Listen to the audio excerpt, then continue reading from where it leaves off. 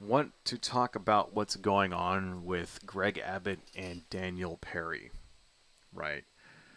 So, who exactly is Daniel Perry? What's happening with this, right? You may be saying. Well, Daniel Perry, if you remember right, he shot someone at a protest about 2 years ago now. I think it was in 2021, right? So, long story short, I actually did a few videos on this when it happened, because it was basically the most blatant case of straight up murder that you can possibly see, right? And what's going on with it is that Greg Abbott wants to pardon him. So the trial for Daniel Perry just finished up, and he was found guilty. And now Greg Abbott wants to, has basically said that he's going to pardon him. And he said, this is a quote from Greg Abbott, who is the governor of Texas. I look forward to approving the board's pardon recommendation as soon as it hits my desk. So now, what exactly happened? Let's do a little reminder here because, a few years have passed and it's not very fresh in everyone's minds. What exactly happened was that Daniel Perry was working as an Uber driver, and he was driving around. This is in Texas, right? And there was a Black Lives Matter protest. He was stopped because they were protesting in the street, right? He was stopped and honking at them, right? Then Daniel Perry decides to run a red light and drives into the crowd, right? So that's the first sign that this was premeditated, is that he ran a red light and drove into the crowd specifically, right? So a guy named Garrett Foster walks up to the car. Garrett Foster was openly carrying an AK-47, which in Texas is legal, right? And here's the thing, it's legal, so you can't see it as threatening, right? If it was illegal, that'd be one thing. If he wasn't supposed to have an assault rifle like that, if that is, I think an AK-47 qualifies as an assault rifle, doesn't it? I don't know. I don't know much about guns, but I'm assuming it does, right? You would think if you were to see some dude walk up to your car with one of those rifles that you would, be in fear, right? But here's the thing, is that he wasn't pointing it at the car, okay? And Daniel Perry admitted as much because there's actual, there's not video of the shooting, but there's video of, the aftermath and stuff as far as I could tell, right? I don't think there's video of the shooting. I don't know. I could be wrong there. But anyway, Daniel Perry admitted to the police that Garrett Foster was not pointing his weapon at him, right? And he shot him before he could. And he said to the police, I didn't want to give him the chance to point it at me. So he was not under threat, right? Foster was not pointing the gun at him. Now, why did Foster walk up to the car in the first place, right? Well, here's the thing. There was a very large number of people running over protesters because of Black Lives Matter, right? I hope you guys remember this. I remember covering this when this shit was happening, right? That was a thing that happened a lot. Okay, there's actually, I have a Wikipedia page. There's a Wikipedia page, right? Which I'll put a link down in the thing. But between, let me see, let me open it up though. Right. Here's the Wikipedia page. I'll put that down in the chat for y'all. According to Wikipedia, between May 27th and September 27th of 2020, there were 104 incidents of vehicles driving into protests, 2 fatalities that occurred during that time period, right? So it's not, so that's kind of why he went up to the car in the first place, right? In fact, a week before this happened, there was a very high profile case, right? In May of 2020, right? A week before this shit happens. Or, sorry, not a week, but about, actually, yeah, it was about 2 weeks before this happened, right? A guy in fucking, Oklahoma plowed this truck carrying a horse trailer through a crowd of protesters, right? And he caused a man to fall off of the overpass. Thankfully, nobody died, but the guy that fell off of the freeway overpass ended up getting paralyzed, right? That was a week before this shit happened, right? Another one, September 2020, right? A little bit later, this is in Johnson City, Tennessee. Somebody got ran over at a BLM protest, right? The guy who did it made jokes on Twitter about running over protesters, right? Thankfully, nobody died, but the victim in this case had a concussion, brain bleed, and 2 broken legs. In both of those cases that I just mentioned, no charges were filed because nobody died. All right. So that's the shit that was happening, right? And I also would like to remind everybody that up until this point and sometime after, right, there were laws being proposed in multiple red states in order to make it legal to run over protesters. Okay.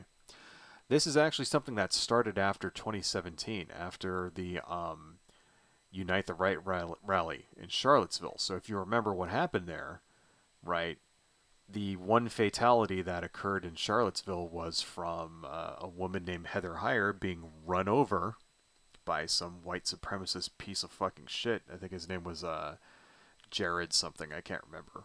Right? I'm not going to look his name up. But white supremacist asshole runs over Heather Heyer and kills her. Right? And after that happened, there were 6 states that tried to pass laws that to make it to remove the liability if you run over somebody during a protest, right? And all you have to do is say you thought your life was in danger. Those states were Florida, North Carolina, Rhode Island, Tennessee, Texas, right? All of those failed, thankfully, after 2017.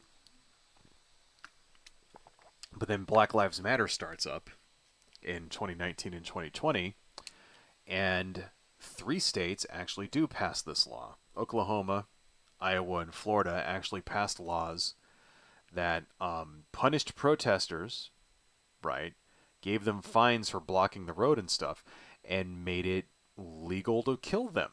Made it legal to run them over, and all you have to do is say, my life was in danger. Right? So this is what the climate was like back then, okay? It was a thing that was happening. There were right-wingers on Twitter, on Facebook, on, social media spreading around memes and jokes and stuff about running over protesters, right? People were actually fucking doing it, right? So this is why, and then you say, okay, well, right-wingers are always saying shit like, well, we need good guys with guns to defend us from the fucking murderers and stuff like that, right? So, Garrett Foster actually was one of those good guys with a gun. He was a veteran, right? Just like Daniel Perry was a veteran, right? They're both veterans. Garrett Foster was there with his his girlfriend, who was or his wife, I think. Actually, I think they were married, and his wife was a quadruple amputee that he had known since they were 17, and he was like taking care of her. And they're at this protest, right? So imagine you're Daniel, imagine you're Garrett Foster. You're at a protest. You're with your wife, who's in a wheelchair, who doesn't have any arms or legs.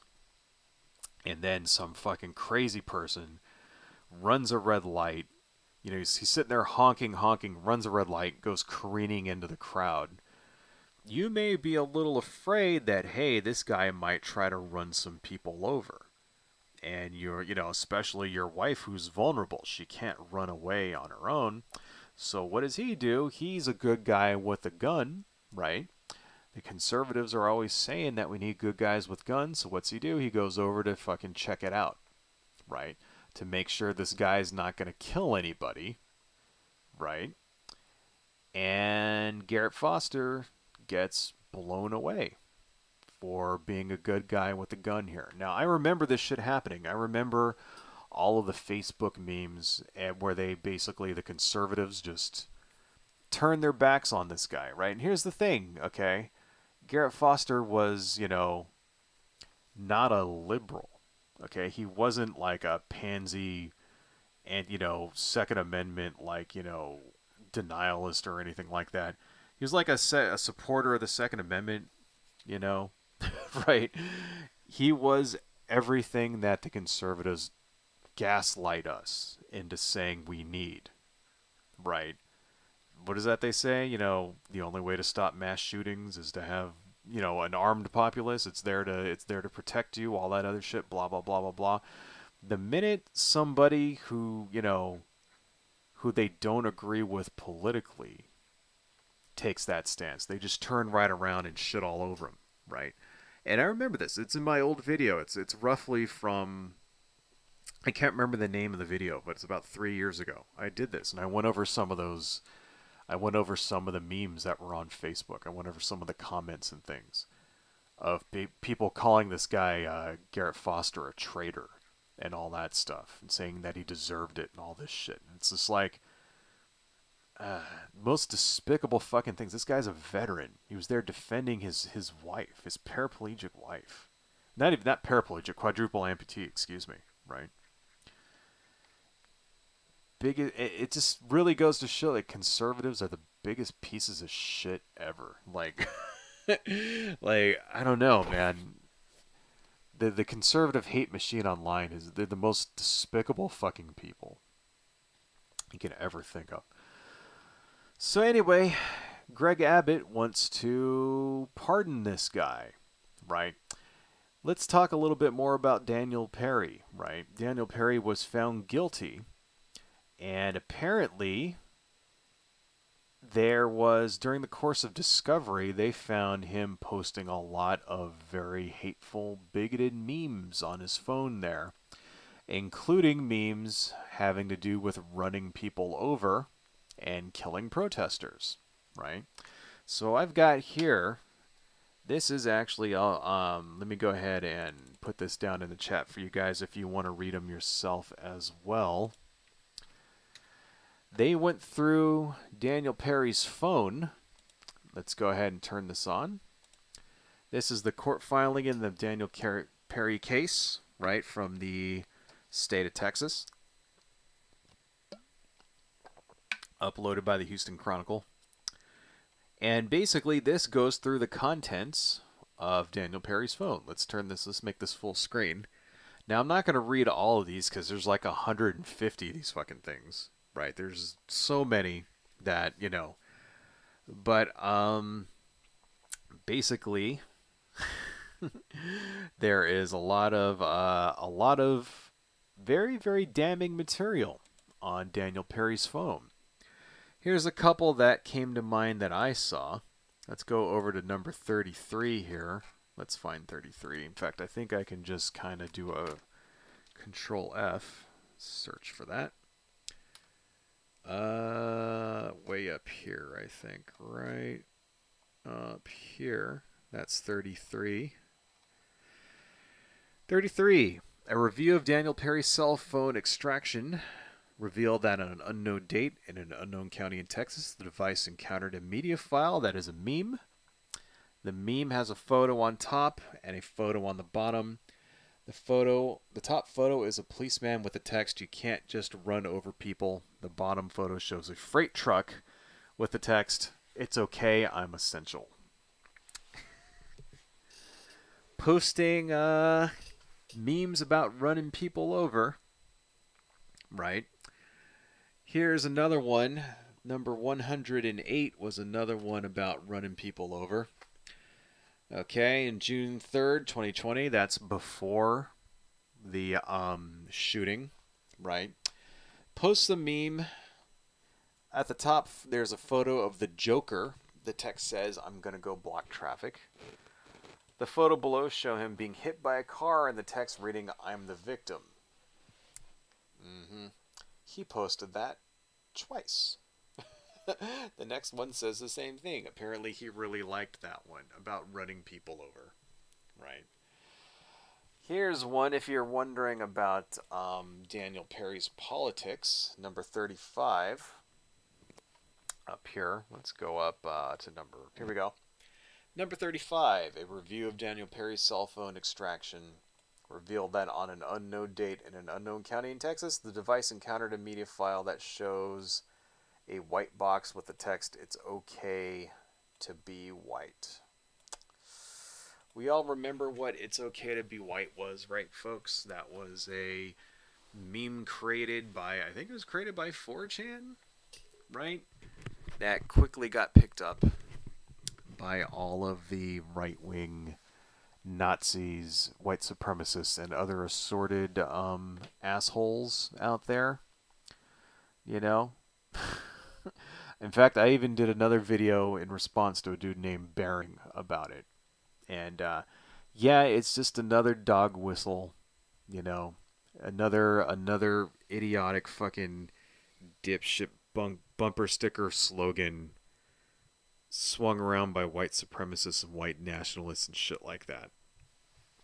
So, yep. Let's see. Number 59 is pretty telling. Let's open that up. 59. Let's go back to the first one. 59. A review of Daniel Perry's cell phone shows these messages, right? These are messages he did with somebody. Outgoing message. That means that's Daniel Perry saying it. It's an outgoing message, right? I guess it's not letting me highlight things. I killed a homeless man by accident. Outgoing message. The police already know, they let me go. His friend Justin Smith. Huh. So, yeah. Wonder what that's all about. Apparently he killed, on March 30th, killed a homeless man. I'd like to get some details on that. Very interesting. Number 60. Let's see. This is another meme. Okay, it's a meme with a photo of a woman holding her child's head underneath the bathwater. And the text that reads, "When your daughter's first crush is a little..." Can I say that on Twitch there? I mean, it's not technically the N-word, but it's pretty close. I probably could get away with saying it, but I'm not going to. You can just read it. A little N-word boy. Yeah. So, likes to run people over. May have killed a homeless man. Pretty racist to boot. Number 61. Daniel Perry wrote a message on Facebook that said, "Looks like I'm a racist for stating facts about the Chinese virus. If the president and Mike Savage can say it, why can't I?" COVID denier as well, huh? Makes sense. You know, the Venn diagram for white supremacists and COVID deniers are pretty close, if not the same thing. Pretty close, though. Here's the damning one, which got him, basically made him lose his court case and got him convicted. Okay, conversation with Justin Smith, May 31st, 2020, Daniel Perry. This is the day the shit went down, right? "I may have to kill a few people on my way to work. They are rioting outside my apartment's complex," right? Actually, no, I don't think, wait, is that the day that it happened? No, I think this is a few days before. Excuse me. Justin Smith, "Can you legally do so?" Daniel Perry, "If they attack me or try to pull me out of my car, then yes," right?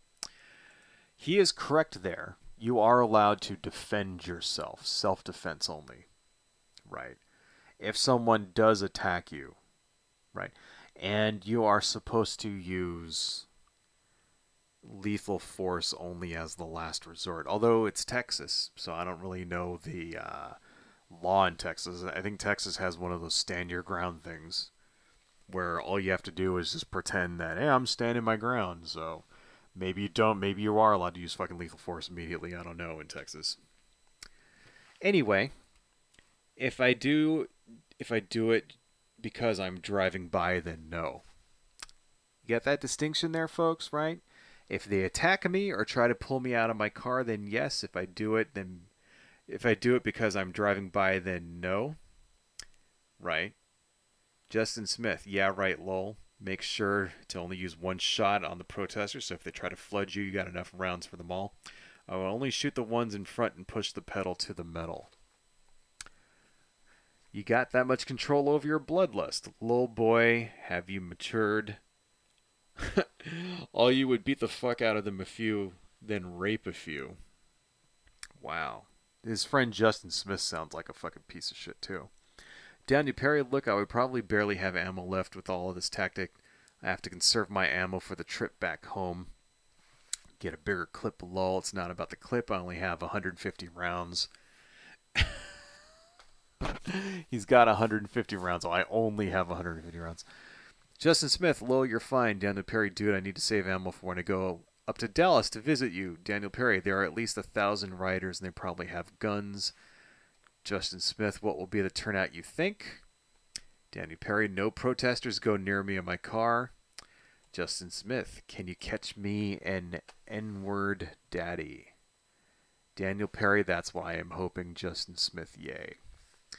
That's the one that got his ass convicted right there. Now, it specifically how? And it was this line right here. Right? This is a line that got his ass convicted. If they attack me or try to pull me out of my car, then yes. If I do it just because I'm driving by, then no. Right? So, what does that show? That shows that he was basically itching for a fight. He was looking for an opportunity. It may not have been premeditated. He didn't premeditatively drive to that specific protest in order to kill specifically, Garrett Foster. But it proves that he was sort of itching for a fight there, that he was looking to find somebody to go murder. And what did he actually do? Right?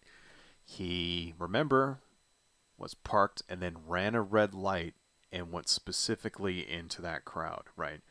Running the red light is also very damning because if it was unintentional, right, he wouldn't have purposely ran that red light.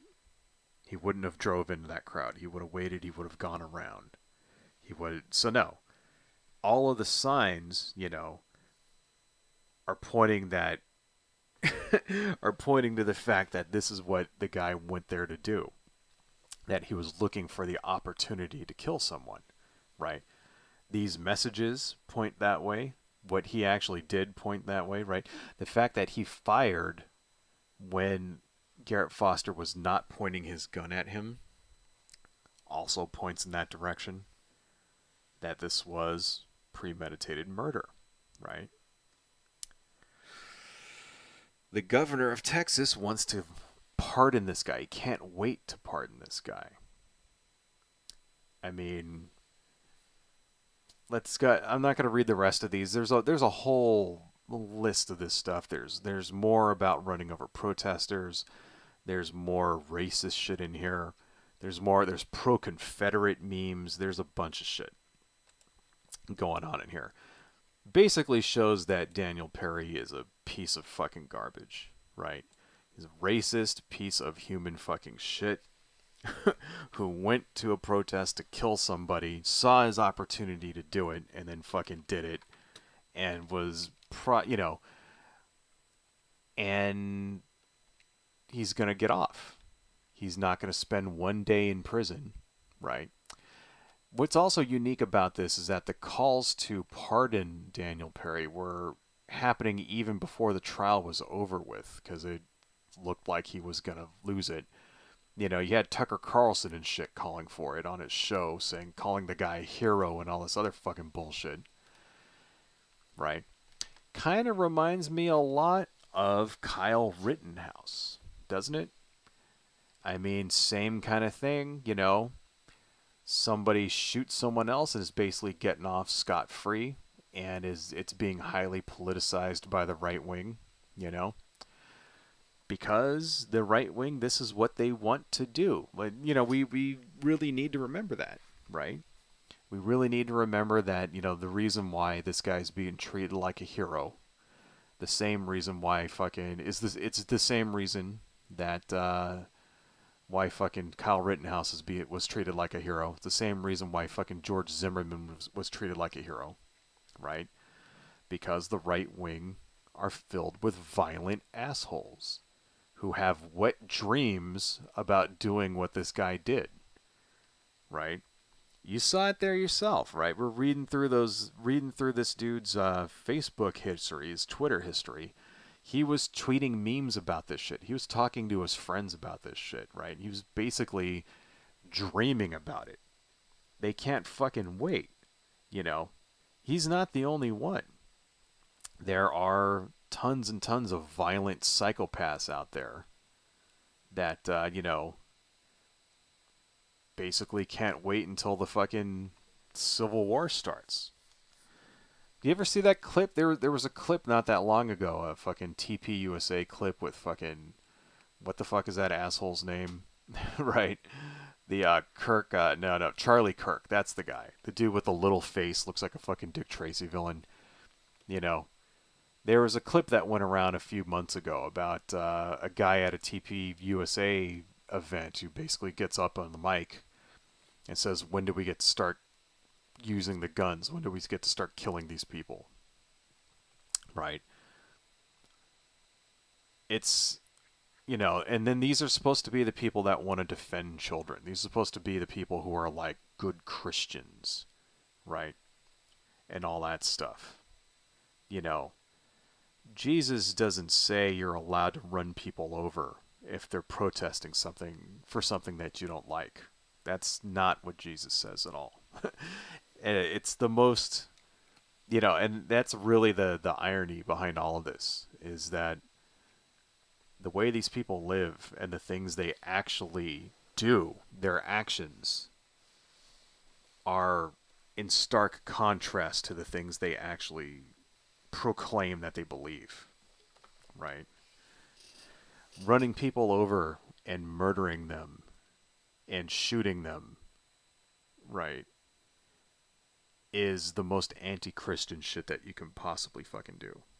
It's the most anti-Christian thing ever. It's, as a Christian, you are supposed to turn the other cheek. You're supposed to be a pacifist. You're supposed to allow people, you know, when people are violent, you're supposed to not fight back. That is what you're supposed to do. That's what Jesus Christ himself says to do. People, but they don't do that, you know, right?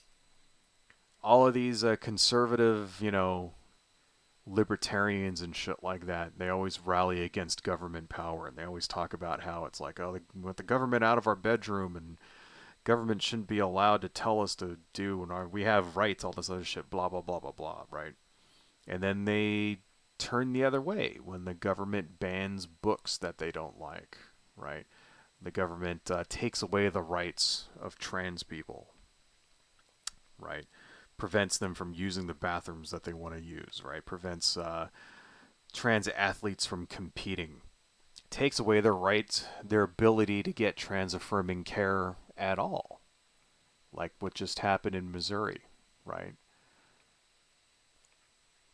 How come we're not seeing libertarians out there marching in the streets about this? How come we're not seeing conservatives who say that it's like your individual rights are supposed to trump the rights of the state? How come they're not out there protesting this stuff, right? How come they're not out there, like, you know, I mean, you would think according to the ideals they claim to have that they should be on our side, but they're not, right? Because they never were. They never were. It's all bullshit. It's all a lie. It's all a grift. All they're interested in is control and money. Money, power, and control. That's all they were ever interested in. Right? They'll never be on your side. Okay? If you're a gay person, if you're a trans person, right? They'll never be on your side. Right? If you believe in freedom, right? If you believe in the because it's a fact, folks, that if they can take it away for them, if they can take it away for the trans people and the gay people, then they can take it away for you, right? And it won't be that far. It won't be that, it won't be too long before you're starting to see laws like this, but now they're applying towards black people. Now they're applying towards Latinos. They're applying to atheists. They're applying to anyone who's not a Christian. Right? That's what's next. That's what's coming next. You think it's just only the trans people, only the gay people that are getting it, right? Oh, it's only abortion, whatever. Okay, the abortion rights, okay, whatever. You can just go to another state and get an abortion, blah, blah, blah, blah. Oh, that doesn't matter. Oh, they're banning this book, whatever. You can just buy it on Amazon, blah, blah, blah, blah, right? You think it doesn't affect you. It will. It's only a matter of time, right? Because if they can get away with it, they will, folks. This is not a fallacy. It's not, you're going to sit here and say, if you're going to say that it's a slippery slope. You have no evidence of that. This is where, no. It's not a slippery slope. That's their plan. That's their plan. Their plan is to dominate every aspect of your life. That's why they call it Christian dominionism, right? That's their plan. Their plan is to dominate everything, to force you to believe what they believe, right? To force you to act in the way that they want you to act. And you won't have the ability to determine your own life. You won't have any say-so about your own body, whether you're a man or a woman. They'll take that away from you, right? You won't have any say about what your kids do, what their education is, what they learn in school. They're going to dictate that to you, right? Pretty soon, if it keeps going, if they get complete control, you won't have any control over where you work, right? If you're not the right skin color, right? If you're not the right religion, if you're not the right sexual orientation, then you can kiss your job goodbye, right? Whatever, because it'll be, only Christians will have rights. I'm not making that up. These are people that believe that the Constitution only applies to Christians, that only Christians will have rights. This is a Christian country, blah, blah, blah, blah, blah, right? And it's just a coincidence that being a Christian aligns to being a cis white person, a cis straight white person, right? And everybody else is going to be a second-class citizen. If you don't think it can happen here, you're solely mistaken. It can and it will if we don't stop it. You have to get involved, folks, right? This is the time. This is now. Now is the time, right? We're seeing it, and which is good. We are seeing young people out there getting involved, which is great. This last election was fantastic, right? And now even small elections that we're seeing in places like Wisconsin and stuff with the Supreme Court there, that's fantastic. We need to keep that going, right? We need to ride that momentum into next year and beyond, right? And not just the presidential election, not just for your senator, right? Every election, everywhere, up to down to and including your school board. You have to be involved with that, right? Every time. Vote every time, right? Protest the things you don't like. Donate your money, donate your time when you can. Now, some people can't donate money, right? Because they don't have the money. Donate your time then, right? Some people don't have time. They work too hard. Donate money, right? There's stuff you can do. If you don't even believe in that, if you don't believe in voting, this is the time we need you to vote. But even still, even if you don't want to vote, right, get involved somehow. Go out there, but you got to do more than just protesting, right? Going out and holding a sign doesn't change shit. It doesn't. It'll never change if that's all you do. If you just go out and hold signs on a street corner for a few hours, then leave and expect it to change, it's not going to change, right? We have to use every trick in the bag, every weapon we have. It's voting, it's protesting, it's being active, it's direct actions, the courts, everything. You got to fight from You have to fight them on all fronts, and we can't lose. We cannot afford to lose, right? Because what's at stake is our country, right? Do you want this to be an America where people are free, where they get to live the way they want to live, where you have self-determination, right? Or do you want it to be a country where they're allowed to, dictate those things to you, right? Sometimes dictate those things to you with possible lethal consequences, because that's what's at stake here, folks. It cannot be more important. The next few years really cannot be more important to the fate of this country. Hello folks, if you like what I do and you want to support the channel, please consider buying something from my Etsy shop, supporting me on Patreon, liking and subscribing, and checking me out across my social media links listed below. Thank you all so much, and see you next time.